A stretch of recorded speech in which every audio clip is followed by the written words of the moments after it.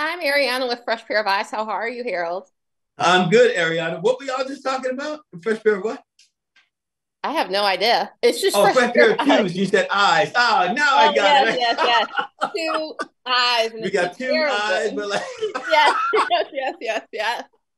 hi, Ariana. I'm sorry. It's Let's start from the okay. beginning. Yeah. Reset the time. Go, Ariana from Fresh Pair of Eyes. Hey, what's up? Hi. So you played Dean for like 6 years on Claws, and then you right after are playing a completely different character on Right. which obviously you've done as an actor, but you're spending such a large amount of time with these characters. What was it like to have a flip of a coin play this completely, totally different character? Well, it was uh uh it's what I love to do, right? So it was really challenging.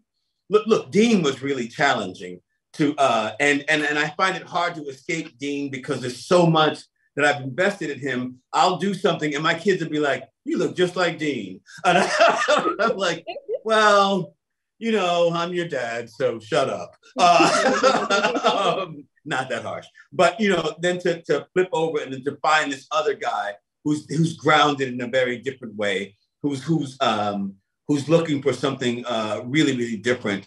A person who has, theoretically, he has a clear path for himself, and a way to get to it. He finds himself in this situation where there are no clear paths, and so I feel like those things are really things that I think about all the time, things that I think are really compelling, things that I think audience members will be interested and attracted to. And so for me, it was a really great switch up, from Dean, who I loved and was a really sweet person, to Boyd, who we, especially in the beginning, had real questions about, like, is he a nice guy? Is he a good, like, we don't really know. And so for me, that was a really interesting a switch up to make. And so I was like, let's take that challenge. Let's see what's happening here. Yes. And people listen to Boyd. I don't think it's just because he's found the talismans. I think maybe they were just thirsting for leadership. But why do you think everyone literally is like, okay, Boyd's the leader. We're going to listen to him? Well, I think what people don't realize is that when something really scary and traumatic happens, most people freeze, like they don't know what to do, and they freeze, and sometimes to their own detriment. But one of the things that you get trained in, especially if you're in any part of the armed forces or the service community, theoretically, what you are being trained for is when it goes down, freezing is not even close to the option.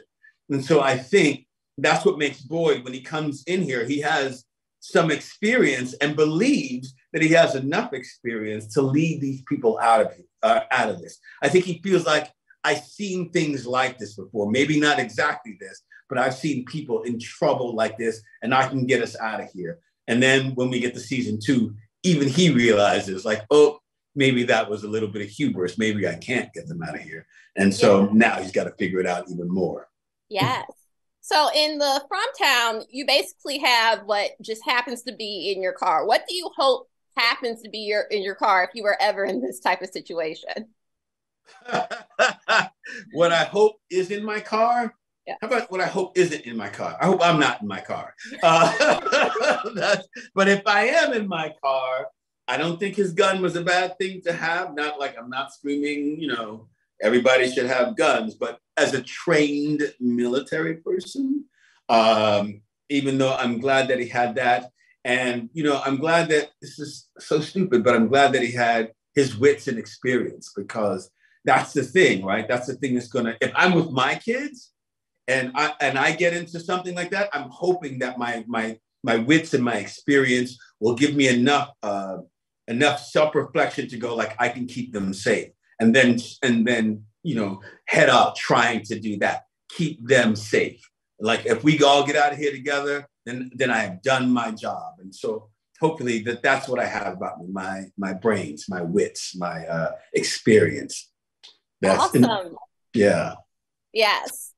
Well, thank you so much for taking the time to talk to me. I hope to talk to you about future projects and future seasons, of course. I hope so too, Ariana, and hopefully you got enough time and we didn't, mess you up with the beginning part of it. It's a conversation starter for sure. There it is. Okay, we'll finish the conversation more. Okay, awesome. You have a good one. Thank you so much. You too. Thanks. Bye.